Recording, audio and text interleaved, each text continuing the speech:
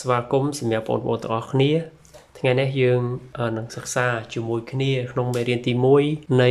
មុខវិជ្ជាកិច្ចការពីដំណាំនៅក្នុងមុខវិជ្ជាកិច្ចការពីដំណាំយើងឲ្យនិយមន័យយ៉ាងដូចម្ដេចកិច្ចការពីដំណាំគឺយើងសំដៅទៅលើរាល់បច្ចេកទេសទាំងឡាយណាដែលយើងប្រើប្រាស់ក្នុងគោលបំណងទប់ស្កាត់ឬកាត់បន្ថយការបំផ្លាញពីកត្តាចង្រៃទៅលើដំណាំទាំងក្នុងដំណាក់កាលលូតលាស់និងដំណាក់កាលក្រោយពេលប្រមូលផលឬក៏យើងនិយាយម្យ៉ាងទៀតថានៅពេលដែលយើងការពារផលិតផលស្តុកយើងមើលការបាត់បង់នៃផលិតផលដំណាំវាកើតចេញពីរឿងពីរទី1ដោយសារកត្តាមានជីវិតទី2កត្តាអត់ជីវិតហើយកត្តាមានជីវិតវាមានដូចជាវីរុសមានបាក់តេរីមានផ្សិតមានស្មៅសត្វល្អិតដែលកត្តាទាំងអស់នេះហើយយើងចាត់ទុកវាថាជាកត្តាមានជីវិតរីឯកត្តាគ្មានជីវិតវិញវាមានដូចជាអាកាសធាតុសារធាតុចិញ្ចឹមរបាយទឹកភ្លៀងបឿនខ្យល់កម្ដៅសីតុណ្ហភាព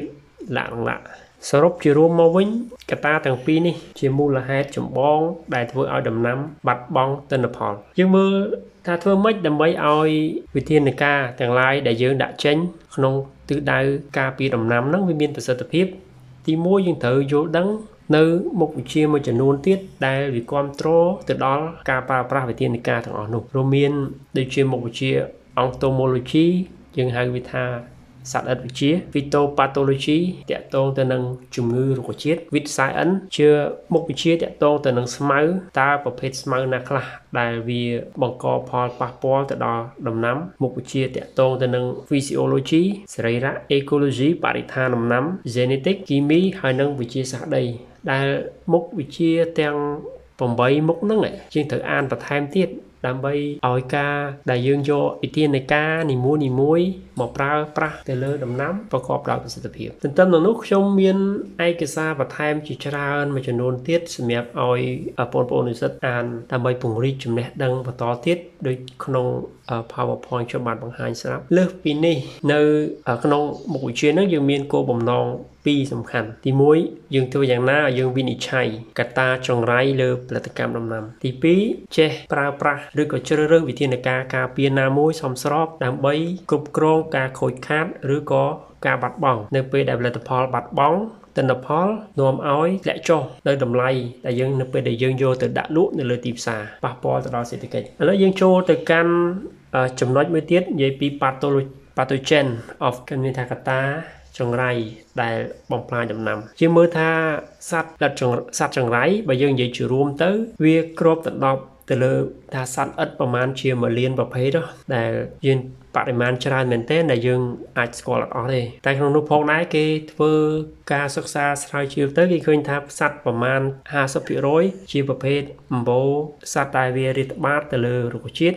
លើដំណាំហើយក្នុងនោះផងដែរមានប្រមាណពី150ទៅ200ប្រភេទប៉ុណ្ណោះដែលវាបង្កគ្រោះមហន្តរាយធ្ងន់ធ្ងរទៅលើ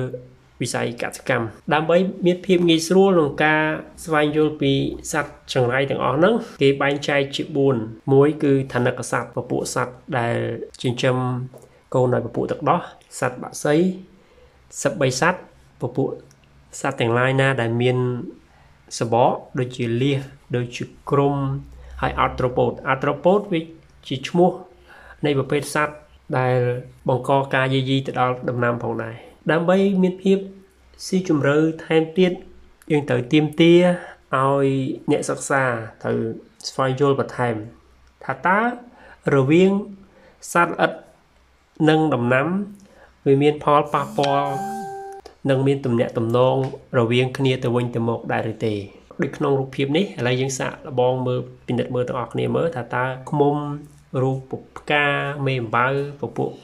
កតុំរុយពួកសម្ោចក្រងដង្កូវតើរូបភាពទាំងអស់នេះពពួកសត្វទាំងអស់ហ្នឹងមានទំនាក់ទំនងជាមួយនឹងដំណាំដែរទេតោះសាកល្បងគិតតិចមើល